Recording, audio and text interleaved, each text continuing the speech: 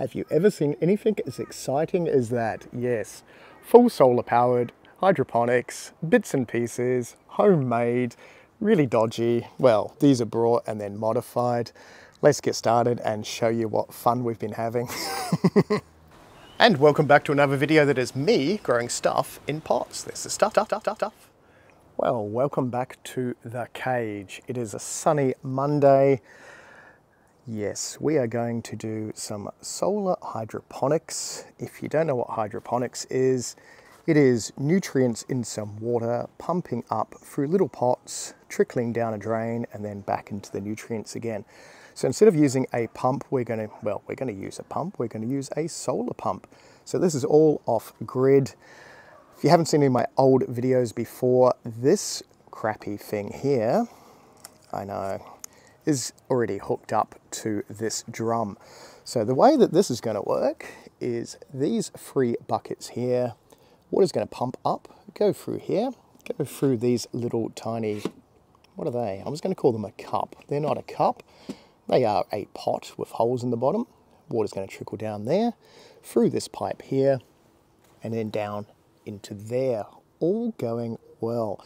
I'm not too sure if I need a bigger drum, because that is, I don't even know how big that is. Maybe 20 litres? I'm guessing 20 litres, looking at it, maybe 30 litres.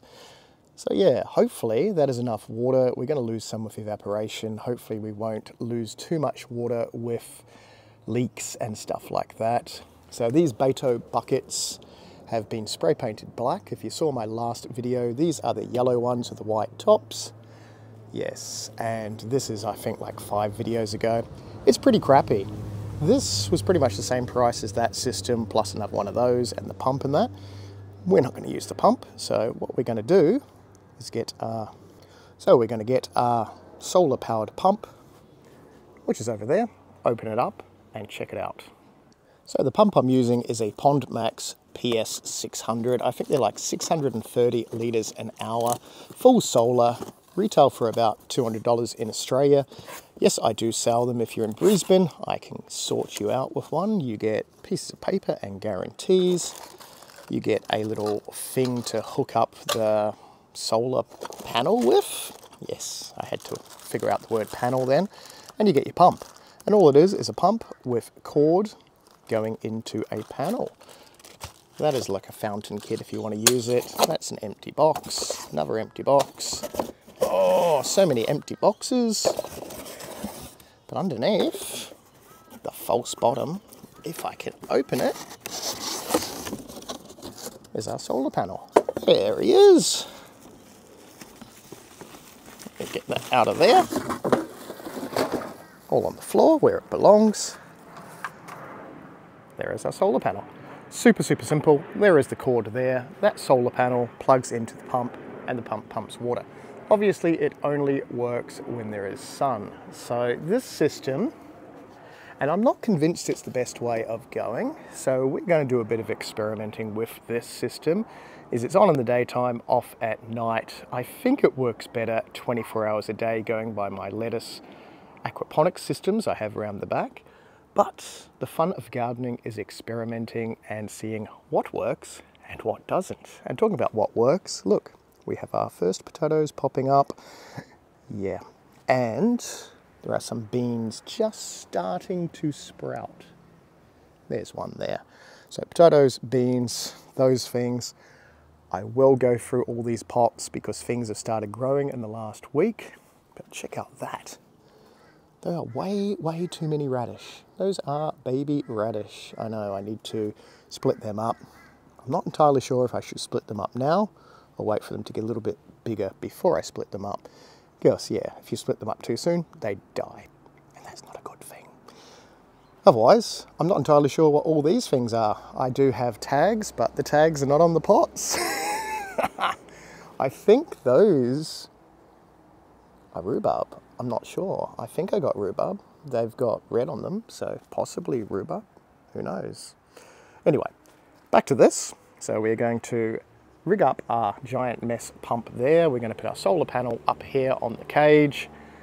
I'm going to plug it in and see what happens. Well, it seems to be working. There's a few leaks, but you know, what's that? Doesn't really matter. That bucket needs to be pushed down a little bit. We'll deal with that.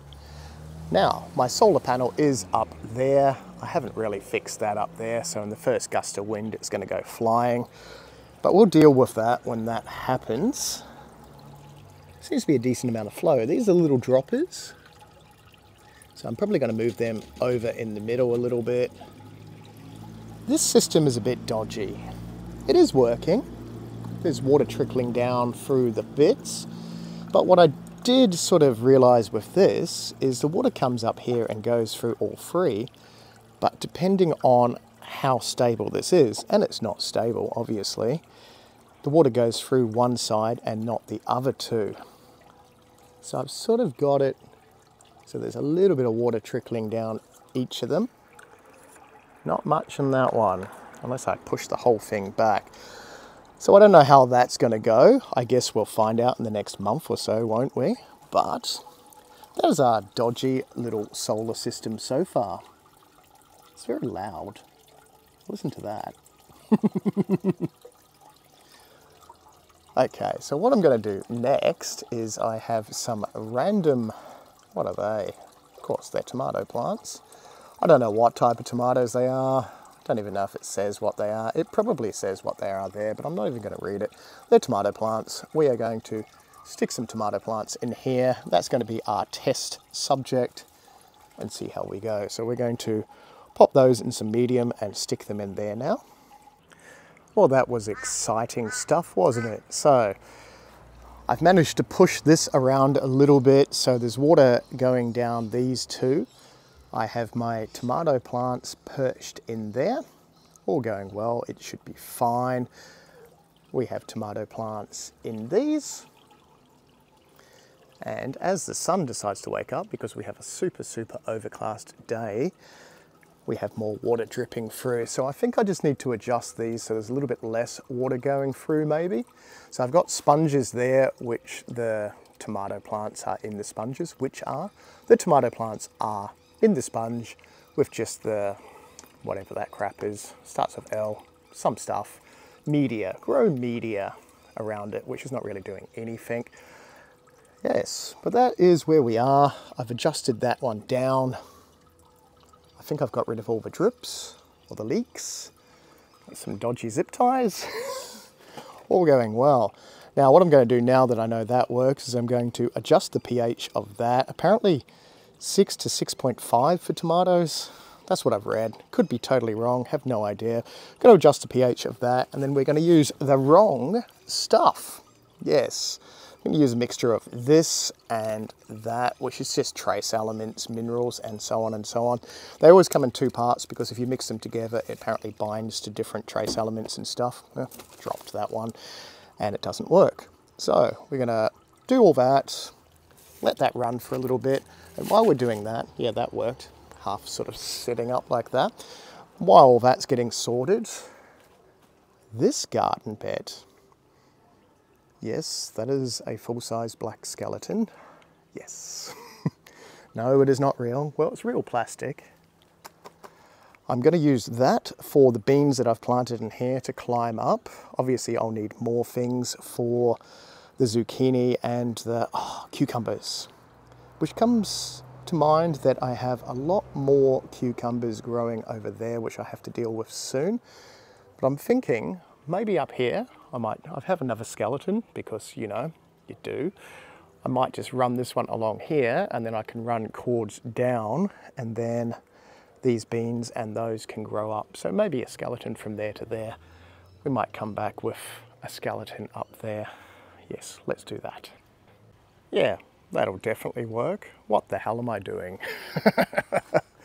So when my zucchinis and the cucumbers grow up, we'll just let them wrap around the skeletons. Well, bean skeleton, zucchini skeleton. Yeah, I'll probably just do some more things. More things, yeah, that's what I'll do.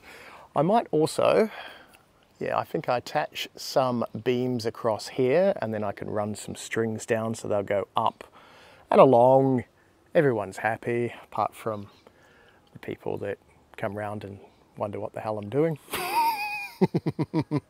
But you know, that's fine. That one's a little bit niggly, isn't it? Yeah, okay. It is plastic. It is. Shirley, it is. And don't call me Shirley. So, I've also got 4, what are these, strawberry plants there. I did grab that out of the trash. It is tomato sugar sack. Tomato sugar snack. That ain't a sugar sack. That's what these tomatoes are. Yeah, so I can come back to this video and go, what on earth were they? Or they were the best ever tomatoes. Or they did not even survive. Never buy them again. They are tomato sugar snack, not sack. I have buffered my pH, so apparently a little bit lower than I thought, so you need about 5.5 to 6 or something like that. So we're hovering just below 6 with that. Yeah, and I've added my solutions to that. I can't find my TDS pen, and that's just total dissolved solids, which just means how much nutrients I've got in the water. Doesn't overly matter, I don't think. Well, you need to change the solution every 2 weeks, so if I've stuffed it up, if it hasn't killed all these tomatoes, then I'll just do it properly next time. I might use reverse osmosis water as well, so that has a low TDS to start with, because the TDS out of the tap is in the mid 200s, and ideally you want it at 0. That's just all the other minerals and bits and pieces, and then that tells you how much of your solutions to put in your hydroponics. All going well, they're not going to die. I'm sure there'll be an update. I can't even talk, can I? I'm sure there'll be an update in the next week or 2 to show you what's happening. Freshly planted, hopefully they won't all die. Now, I have no idea what all these are. So we're going to go through these and figure it out. That's the only one I know what it is, and those are the radish. Yeah, I'm thinking those are carrots. I'm going to grab my list and be back. Okay, this is going to be near impossible. So we've got carrot, Nantes Darcy, Corliss. Oh, what a stupid name. I don't know. What are carrots? Are those carrots? Or are those carrots? Not entirely sure. I know those are the cucumbers. I thought they were zucchinis, but they're actually cucumbers. So we know those are, get ready for it, long green supermarket cucumber. Yeah, that's an awesome name. So apparently I have Roma tomatoes. Oh, maybe those are tomatoes. I should know, I've grown, oh no, those are tomatoes. Okay, yes, they look like tomatoes.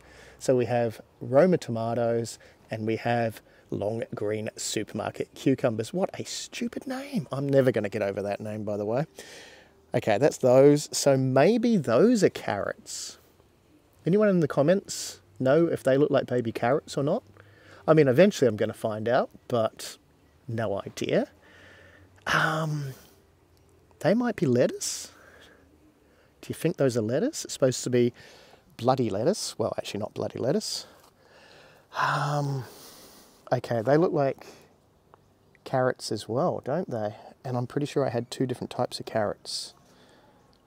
Oh, well, I've only got carrots once. Cabbage, leek, beetroot, spring onions, celery. That is exciting. Okay. Oh, it is. Look, right at the top. Carrot all year round. And carrot. Okay, they look like them, so I'm pretty sure those are carrots. Which are which? Not entirely sure. So we'll say those are the carrots, those are the tomatoes, those are the whatevers, cucumbers. Those are the French breakfast radish. Okay. So what a lettuce?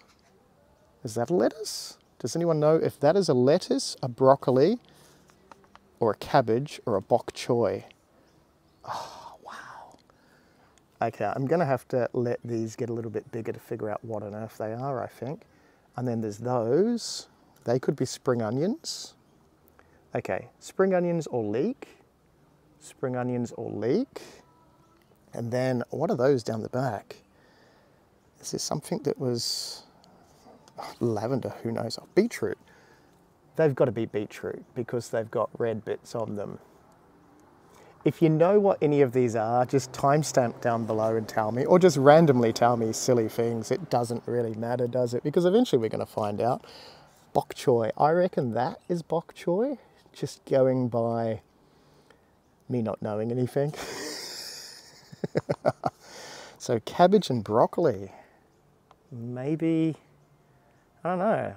That looks kind of the same as that, which looks kind of the same as that. And then I've got these two down here. That one has not grown at all. I have no idea what that is. And that one has just, you're just peeing then. The sun's just gone off. That one has just started germinating. Don't know what that is either. I think that might be the lavender. Well, that is where we are. We're going to, you know, do another video in a week or so. See what's happened. Will all those be dead? Will they be good? It's just starting to heat up because it is just, I think, 3 weeks away from spring, and then everything will take off and go crazy. Yeah. If you did like this wonderful video, click the thumbs up so I know. Feel free to comment down below because apparently the algorithm loves that stuff. And yeah, I'll get back to you. And yeah, how much fun. Have you done any weird systems like this? Have you also got the water going on a timer 24 hours a day, or just during the day? Or have you got them going continuously without a timer? Comment down below. That would be wonderful information. We're just mucking around and having fun in our cage. Anyway, we will see you in the next video. Click the little videos on the screen if you want to see more, and we will see you in the next one.